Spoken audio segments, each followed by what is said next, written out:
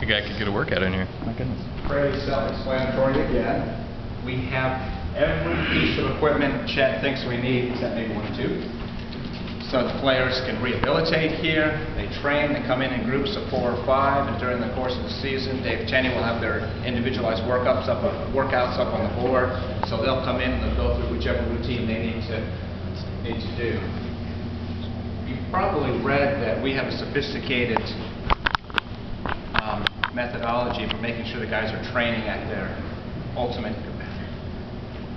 heartbeat. All the players during the workouts wear a heartbeat monitor, and then Tenney goes and puts it into the computer, so we understand who's working at what level, and if guys need to work a little higher, or for whatever reason would need to work a little lower, he's constantly monitoring that. And we think that during the course of a season, that has our guys in better shape.